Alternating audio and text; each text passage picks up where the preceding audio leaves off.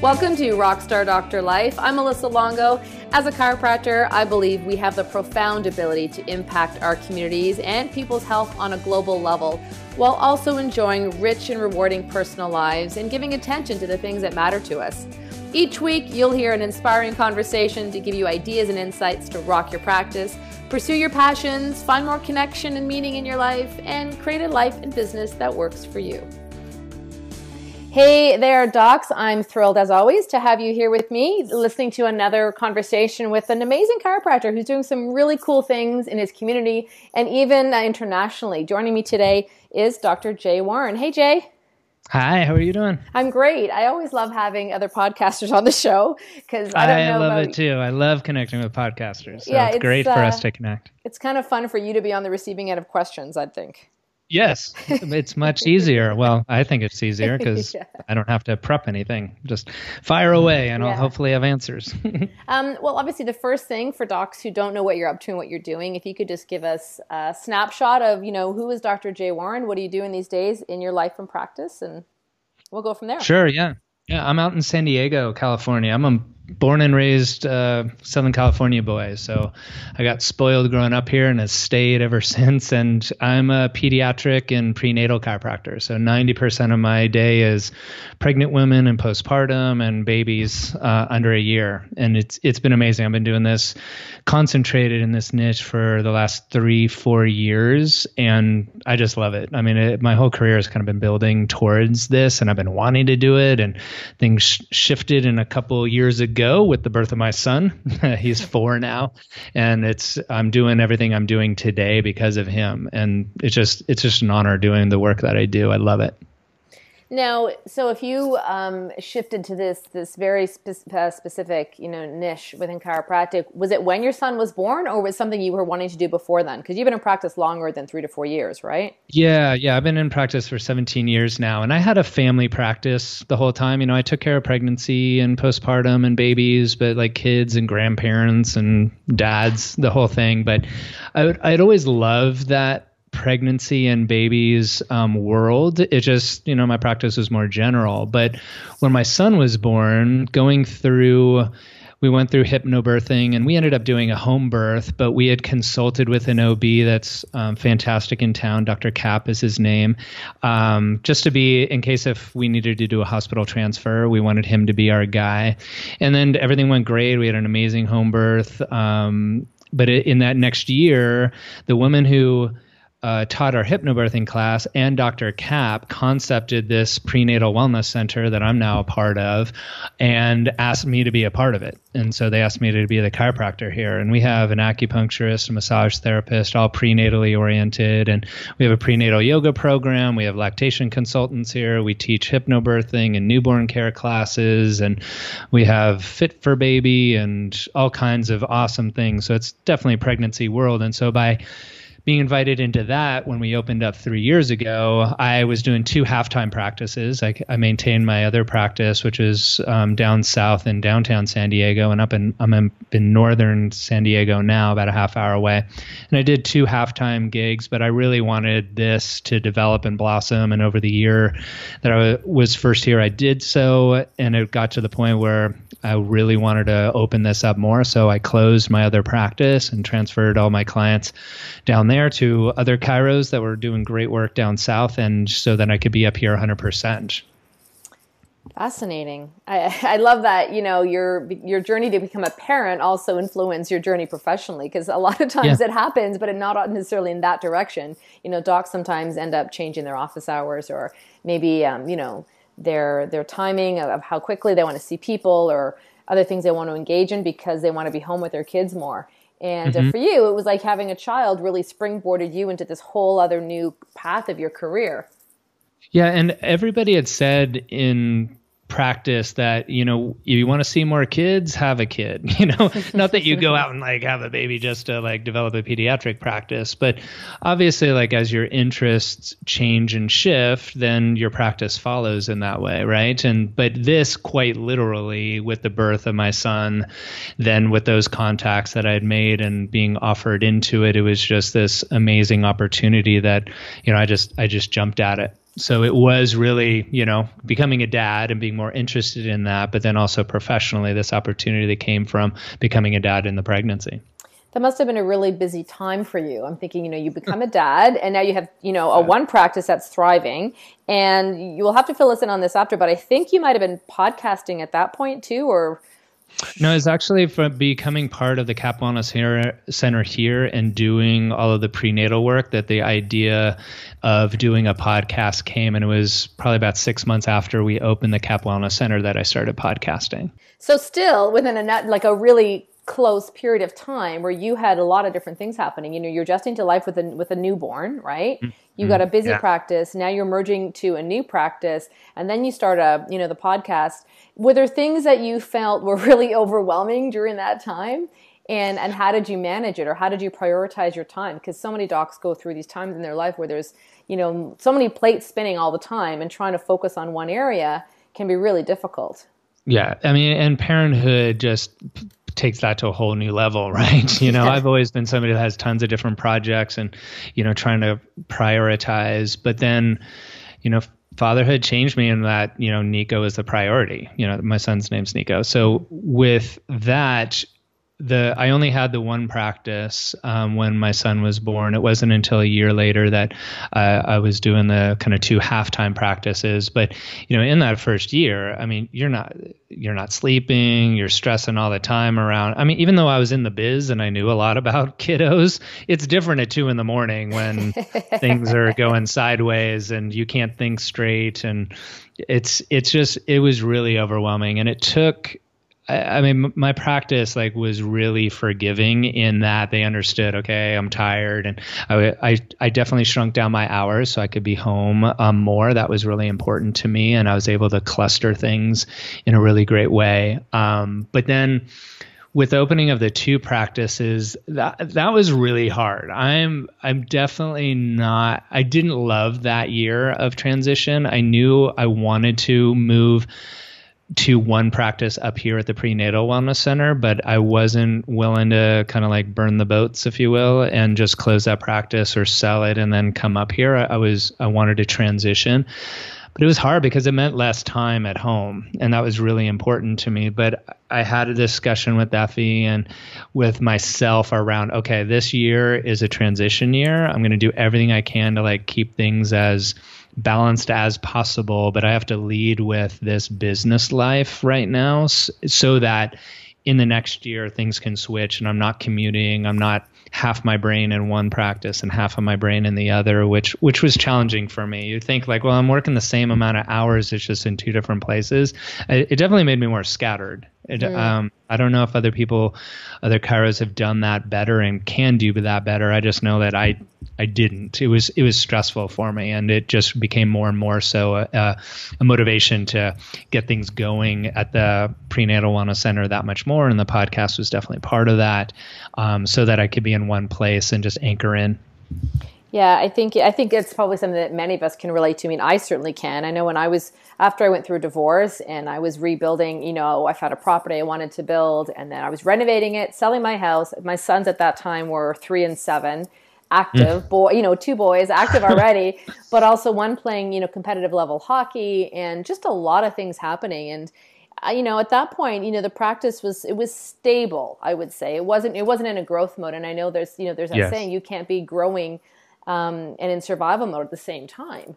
So I think it's a reminder for all of us sometimes that when we're in these crazy times of our lives, if things stay stable, I mean, obviously sometimes they drop and then we have to pick things back up. But if they stay stable, that's actually okay in those big times of transition, because you really can't, just like in the human body, you can't be growing when you're in a destructive mode internally as well, right? Right. And the time that this other opportunity came up to be at the Prenatal Wellness Center, it was a year after Niko was born. And in that year, my practice definitely went down. I was changing priorities. I wasn't working as much. I wasn't putting as much energy into it. So it definitely wasn't growing. It was relatively stable. It shrunk a bit. But at that year mark, I was like, all right, I need to get things going again. Mm-hmm. And then with this opportunity, that it just was the opportunity I needed to grow a full-time practice. It was just going to be under another set of four walls. Does that make sense? Oh, yeah. So it was something that I needed to, at that point, to up my level as far as practice and business life. And instead of doing it on my own in my practice, which I could have done, this other opportunity came around. I'm like, you know what, this is really what I want to be doing. This is what my heart sings with. So let me jump into that and see how it goes. And if it didn't fly, then I'd still have my other practice and go back to that. But thankfully it didn't go that way. Mm-hmm. Well, it sounds like you've had a vision for, this type of work that you're doing right now for quite some time, and then things serendipitously lined up that way for you. And you're not going to pass up those opportunities. But it also sounds to me like you and your partner really were clear, like you said earlier, you were clear with yourself and with your wife that this was going to be a transition year, and maybe things were going to get a little hectic and a little crazy, but that your big picture vision was where you were headed. And so that must have helped you stay grounded on the process. Yeah, and less stressed within all of the stress of it, right? Because part of my stress would have been if I didn't have that conversation and that kind of reality check of, man, I'm working so hard, like I really should be home, I really should be doing this, and feeling like I'm letting household down by putting all this energy into business rather than into family life. But because we had that agreement, then I could do and put the pedal to the metal in that type of way without the guilt part of it. So then when I came home, like I could be fully there without being, and that's just the way I operate, that I would have felt guilty about not helping out as much at home, but it was because I was doing this other thing that ultimately would be better for our family. Mm-hmm. I mean, I think like most situations, communication is always a key. And if you and your partner were communicating, your ideas and working together on it, I'm sure it eased some of that transition as well. Yeah. And, I have to say, like Niko, my son, I call him an accelerator, because like when being a parent just allows you to cut to the chase that much quicker. I'm sure all parents listening to this can understand that just priorities get really clear of what's important and what's not. And, Effie and I had good communication before, but nothing like what we had to dial into, whether it was like with this situation we're talking about, or, laying boundaries with the grandmas and, those kind of things. It's been really helpful, more difficult sometimes in like setting boundaries, but really helpful in that boundaries are set. And that's definitely something that parenthood has then helped me in practice life, because we're setting boundaries and having to, use communication in our businesses all the time. And so that's something that's really, really served me. It was a growth process for sure, but it's definitely like allowed me to stride much more powerfully now. I often think that children are brought into our lives so that we can complete our growth process as humans. Because I don't know, your little guy's only 4, but mine are, 16 and 12, and I'm constantly learning from them. And I give them a lot of credit for helping me become a better person, because no one tests you more than, sometimes the people that you love the most. Amen. I mean, that is in spades. Like, I mean, I can't say Niko as a 4-year-old is like calling me on my stuff, but he does as a 4-year-old, because when I'm not paying attention to him, he lets me know, and he grounds me and be like, hey, let's just play, like, all right, stop trying to be in 4 different places. And when it comes down to it, is like, all right, so I only have so much time. I only have so much energy. Where am I going to devote it? Like, am I going to drain it over here, or am I going to like put it into the things that really matter to me? And he teaches me that all the time, because, as a 4-year-old, they just do what they want to do. They have no concept of time. No, not at all. Time is now. Whatever's happening right now. Yeah. And there's one story I love telling, in that how present he can make me, that we were just playing around in the front room and looking out the window, waiting for the garbage trucks to come. He's like obsessed with the garbage trucks. But we were looking there, and a bird flew right in front of us, landed on the bush, looked at us for a second, and flew away. I didn't think anything of it. I don't even know if I even saw it, because I was thinking about a million other things. And Niko saw that, and he's like, whoa, did you see that? This bird just flew and landed and went, and it was really cool.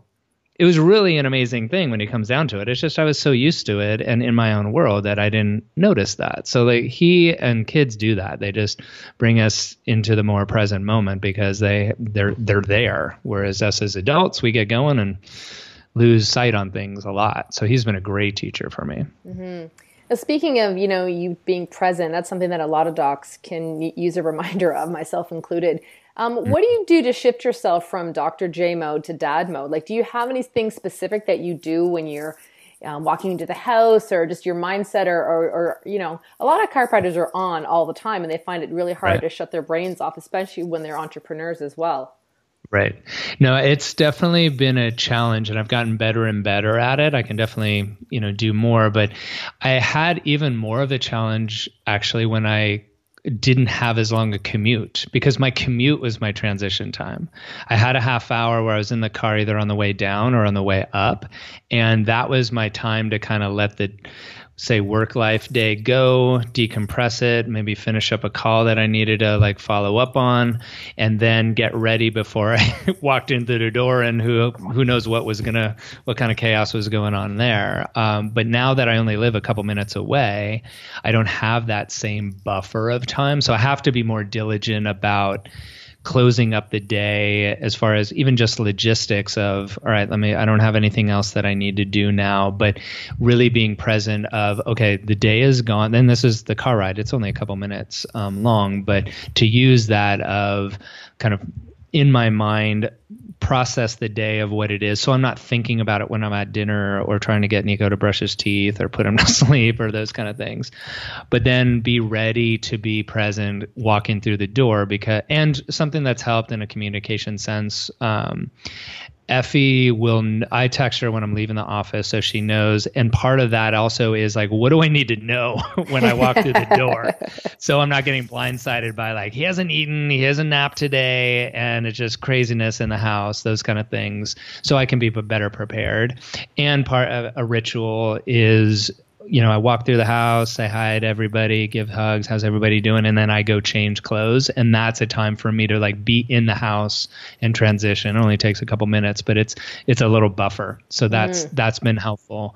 And the last thing I would say that I've been much better at is I turn the phone off until Niko's asleep, because that's something that I was not good at. I could always be checking something and following up, and especially when you have an online business or a podcast, like it's always on. It's not like, all right, there's no patients in front of me because I'm at home, but that business life and that one idea, I should remember to do that, and let me fire off this email. That's ever present. So it's really important to try and separate that out. I'm getting better and better at it, but I can definitely improve sometimes.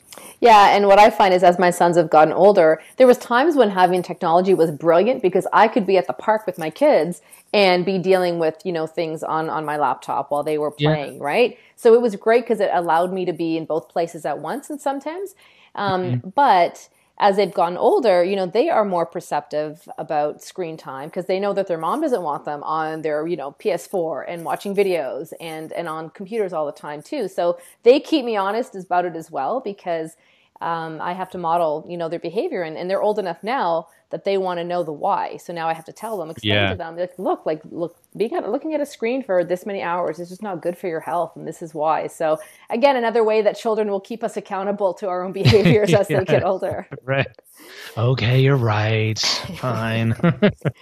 So let's talk about the podcast. I mean, you have a wildly successful podcast. Obviously, the niche is something that you have been working towards, and you got this opportunity to work in this wellness center. And then the podcast just evolved from that. Like, tell us a little bit more about how that started for you and why you wanted to do a podcast. Right. Well, I had never really considered doing a podcast myself. It wasn't this life dream I had of being a podcaster. It was more of when I became part of the CAP Wellness Center, and we had all these amazing practitioners underneath this roof, that the idea was born. Because we have in this center, where the CAP Wellness Center is affiliated with Dr. CAP and his prenatal wellness, or his prenatal practice next door, and we have an integrated care agreement. So anybody that comes into the office, whether they're a patient of mine or an acupuncturist or Dr. Capps, they sign a waiver.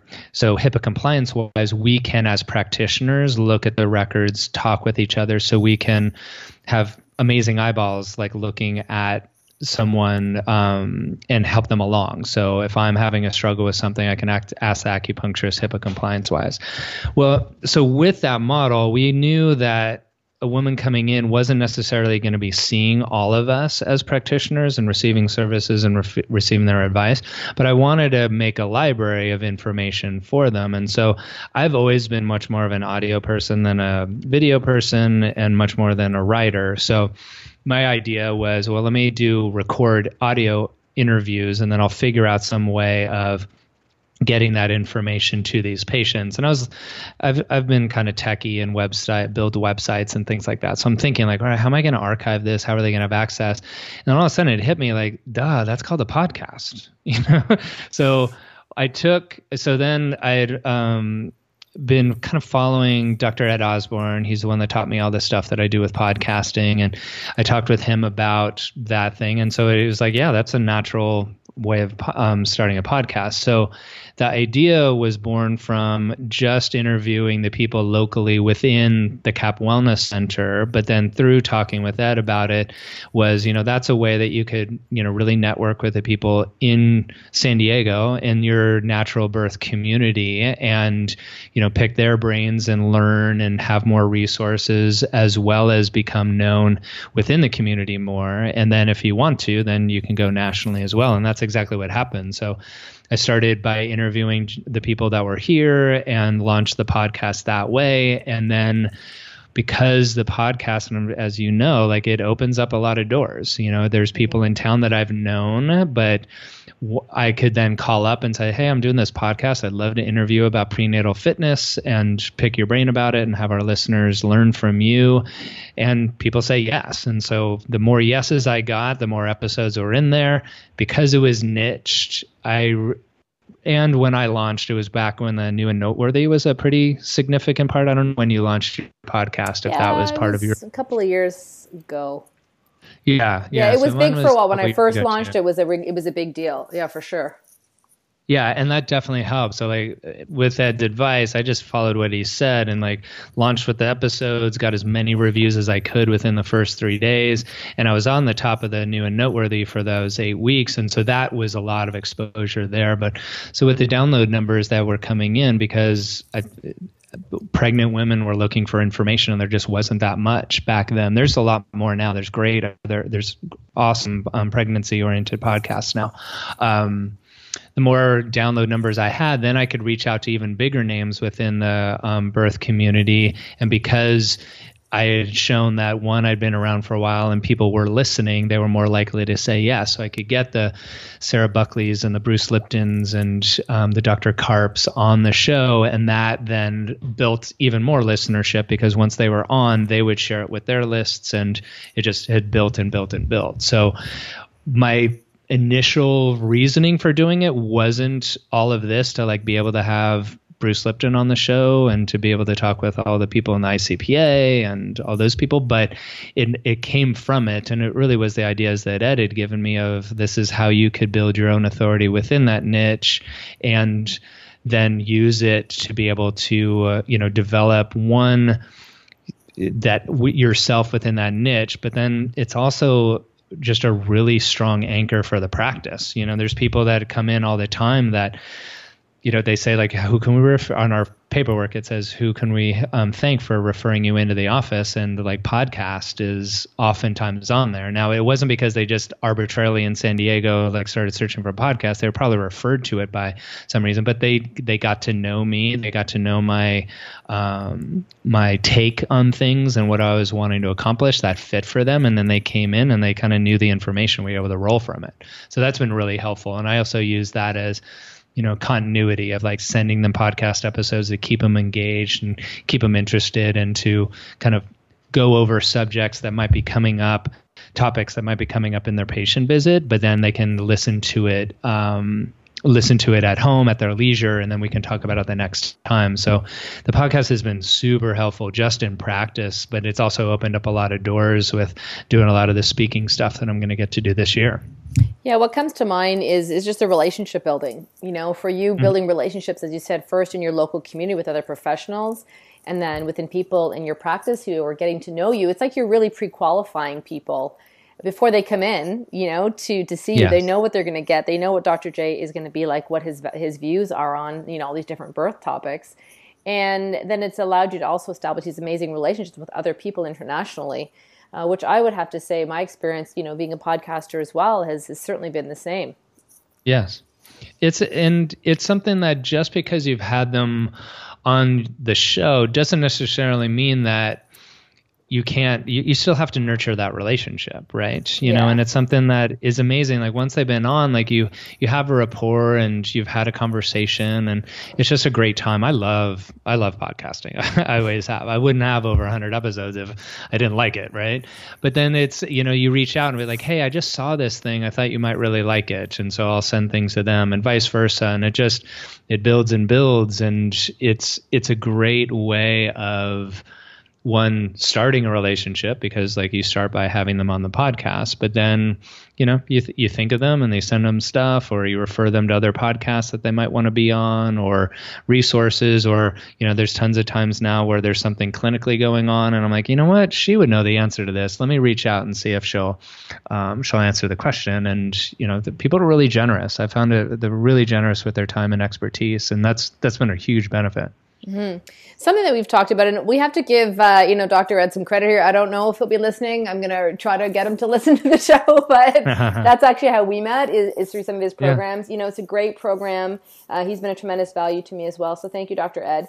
But would you say, that everyone should podcast? Because I don't know if I would say that. I think that you definitely have to look at, what your specific skill sets are. Like I said, you love doing it. I love having conversation with people. I'm really comfortable doing it.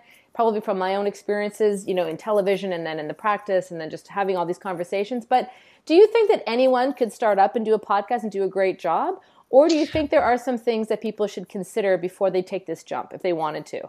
Yeah, I definitely that. I don't think podcasting is for everyone. I mean, can anyone launch a podcast and put some episodes out? Absolutely, because it's not that difficult. But to be good at it and for it to be impactful, like audio needs to be your niche and like your world, right? So people, in the business world, they're saying, like either are you a writer? Do you like writing things? Do you like talking about things? Or do you like shooting videos? Like those are the three main mediums, right? And and in a business sense, it's helpful to have it in all three. But for me, audio has been something that I really enjoy. Like, so it's a conversation, which my show is like yours. It's interview format because I like having the dialogue and learning and asking questions. That's how I've always been. Versus I've done some monologues, some solo episodes, which I enjoy well, which is kind of like teaching and lecturing in that kind of sense. But I definitely like the interview format more. So what I would say to a person if they're considering podcasting is definitely. So the first thing I would say, as far as the tech part, like don't let the tech part like scare you. Like if you really enjoy podcasting, you like doing it and you think you'd be good at it, you can get other people to do the tech part, or it's not that hard to learn the tech. So don't let the tech thing be a barrier. But if you're like engaging with people, you like talking with them, or you like just lecturing and talking and doing solo shows, then this could be a really great venue. I find audio and podcasting way easier than video. For some reason, with me, like setting up the camera and making sure everything's looking right and the lighting and all that kind of stuff, I get wrapped around the axle with that kind of stuff. So it's more of a barrier to me, whereas audio, I'm really comfortable with it. And so podcasting has been something that's been really fun to do. So I keep doing it rather than it being like, oh, I really should. If you're coming from a point like, well, look at all these great podcasts that are out there and look at what it's done for all these people, I should really do one too. that should be enough for you to look into it, but it doesn't necessarily mean that that will be the best thing for you. It might be like you need to write it, and write and do blog posts and article submissions, those kind of things. Or it might be video. There's a lot of trending going on saying that audio is going to become even bigger in the next couple of years than video. Video has been really kind of king in the last couple of years, but there's a lot of trending with podcasting becoming bigger and bigger, and with people being so busy and wanting to multitask. They're listening to podcasts while they're working out or while they're driving, commuting, doing stuff in the house that they wouldn't sit down and watch a video for. So there's a lot of growth going on in podcasting, but it isn't for everybody, because I'm sure you've seen in iTunes, there's lots of shows that have like 4 episodes and then they stopped, because it wasn't for them. And that's no like judgment on them that they shouldn't do it. It's just they discover, right, that's not for me. Yeah, I agree with so much of what you said. Let's not forget there's a time commitment.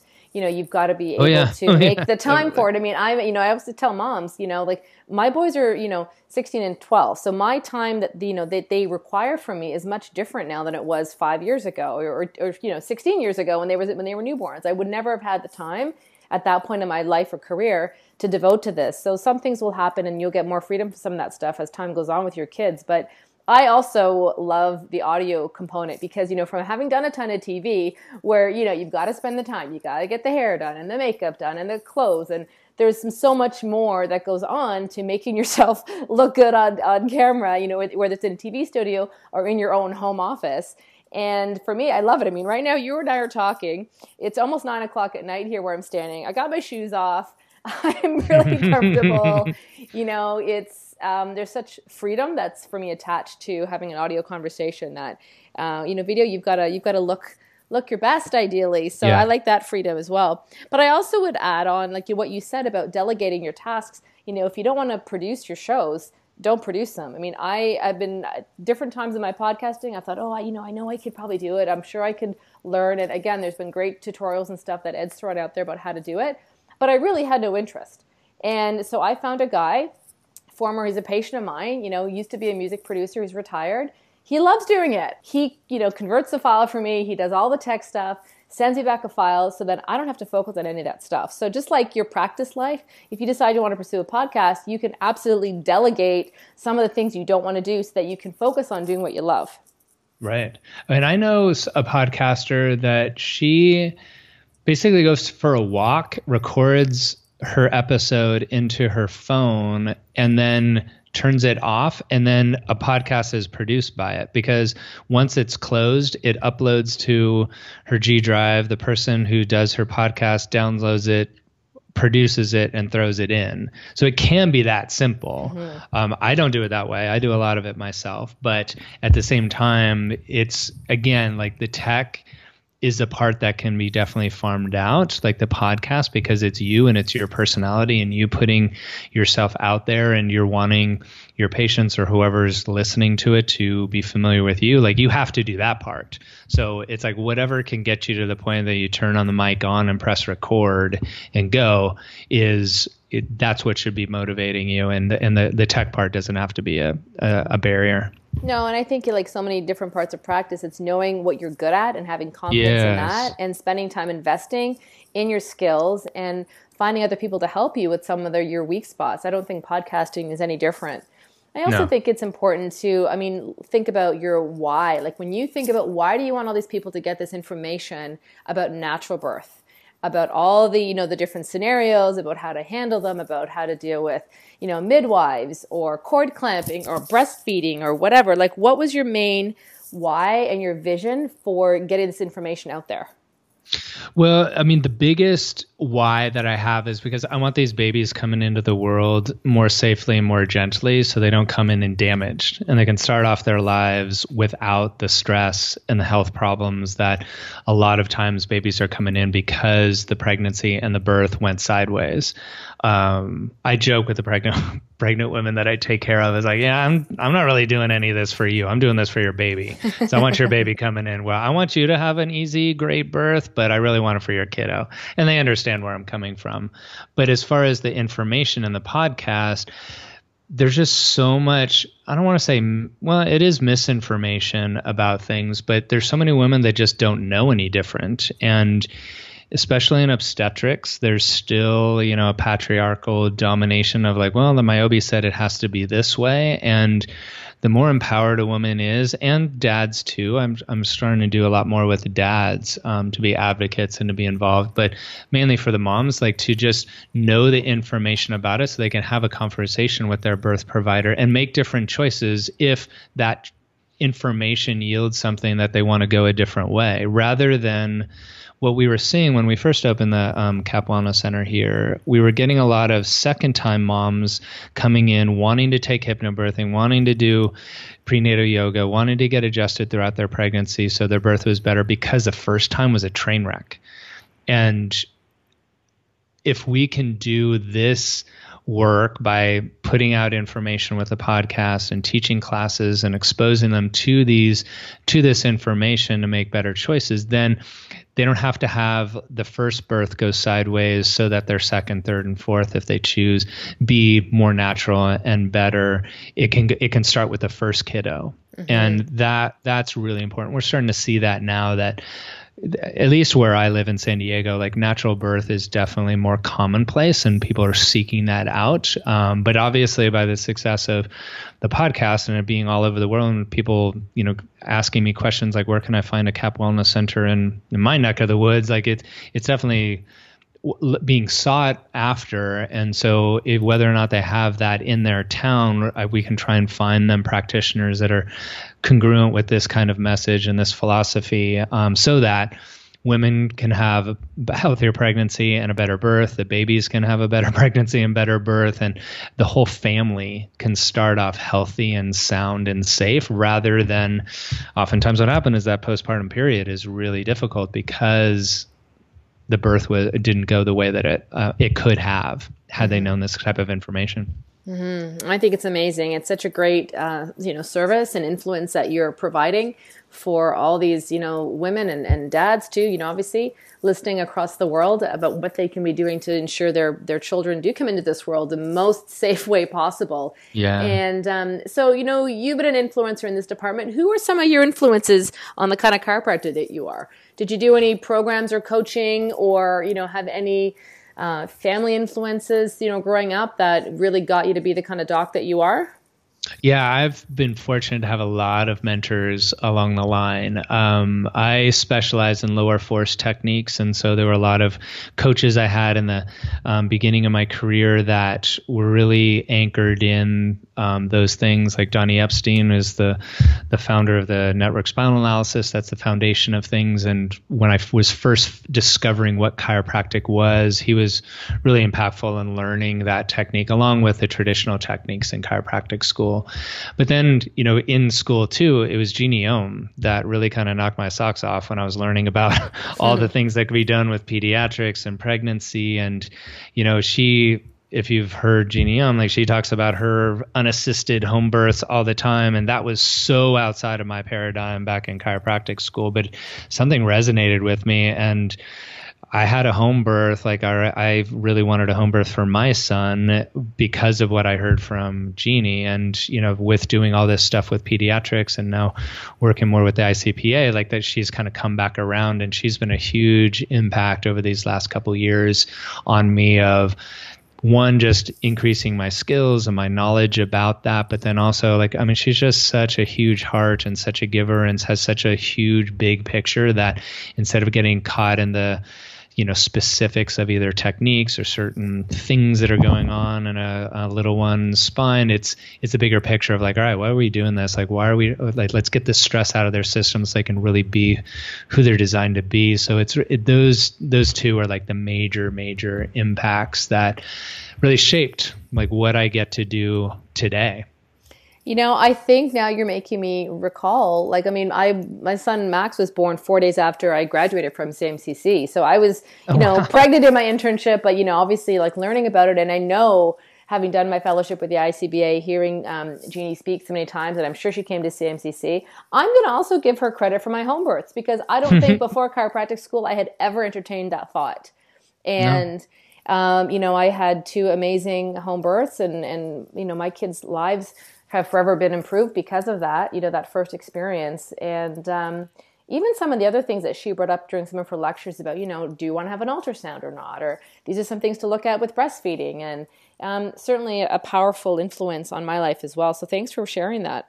Mm-hmm. Yeah, I just retook the Webster seminar just a few weeks ago in Dallas and learned a ton more, because obviously like when I've taken it a couple of times, but every time you go back with it, different questions and you hear different things, and she's a huge impact, and I'm really happy to hear that she did the same for you, because I don't think I would have thought of that. I definitely was more naturally oriented, and I knew in chiropractic school, like, all right, it's not really up to me whether or not my kid, whoever this kid is that I'm going to have later on in life, is going to be a home birth. It's up to mom, whoever mom turns out to be. It just turns out like Effie was definitely on board. That was what she was familiar with and what she wanted. So we were on the same page. Mm-hmm.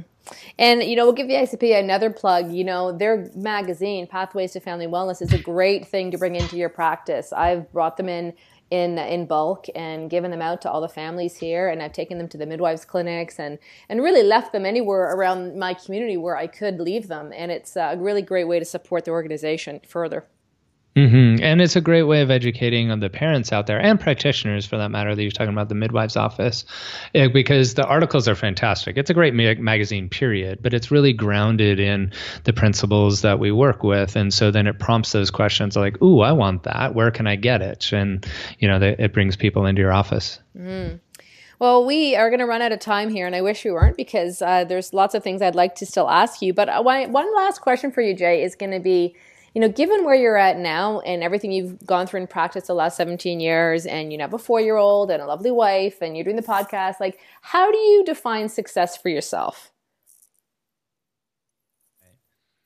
Well, that answer for me has evolved a lot over the years, because when I started, it was all about kind of the traditional success definitions of how many patients, how much money, all those kind of things. And, as you hit those goals or targets that you set, they get bigger and more, and you never, at least for me, I never felt like, all right, I'm not really successful, because there's always more, and there's always somebody doing more and the like. And so for me now, especially because I have so many irons in the fire, and one of those irons is my son, that really success for me in practice is, am I making an impact? Am I making a difference? And that is definitely not qualitative or quantitative. It's more of a feeling that I have. And also I know, am I fully present in practice, and can I be here now without thinking about home? And when I'm home, am I fully here now and not thinking about practice? If I'm handling all of the areas of my life well, not perfect, because I love thinking I'm perfect, but I had to give that up a long time ago, because I'm not, and I'm not very good at being perfect. Then I can feel like I'm making an impact and I'm making a difference and I'm doing good work, and that's success to me. And when I'm feeling like I'm on task and I'm enjoying my life, that's successful to me. So I know that's kind of a wishy-washy answer maybe, and it's not very quantitative, but that's where I've evolved to now, instead of looking at those, numbers. Yeah, but I think it's a brilliant answer. I mean, you are defining your life by how you're feeling and the impact you're making, and not only by how busy you are in your practice. You're looking at, which I think for a lot of docs, is how, at least it's also how I was taught to measure my success. And it wasn't just my success in practice. I was also attaching my success as a human being to how busy I was in practice. Yeah. And when I was able to really step back and think, wait a second, what does Melissa really want here? And part of that for me is being, really connected to my sons. And what did that look like for me? It means that I wanted to have certain hours that I was home with them. And it means that I wanted to structure my practice in such a way that I had more freedom. So I think it's an individual thing. But I love that you articulated it for yourself, and that it's how you're feeling and how you're performing in all those different functions and roles that you find yourself in. Yes. Thank you so much for your time. Listeners, I will be sure to put in the links to everything you need to know about Dr. J, including how to reach him, but also the link to his podcast, which you're definitely going to put on next time you're in your car if you want to learn something to refresh yourself about all topics related to having a healthy birth for a healthy baby. And thanks again for your time, Jay. It's been a pleasure. It's been a really fun time being here. I like it. Thanks for being here today. If you like this show, please share it with another chiropractor and connect them with this message. We are always better off together than we are alone. If you haven't yet subscribed, head on over to Apple Podcasts or iTunes, and don't forget to rate and review the show while you're there. Be sure to connect with me on Instagram and Facebook, and find out more about today's guests and all things Rockstar Doctor Life by clicking in those show notes. See you next time.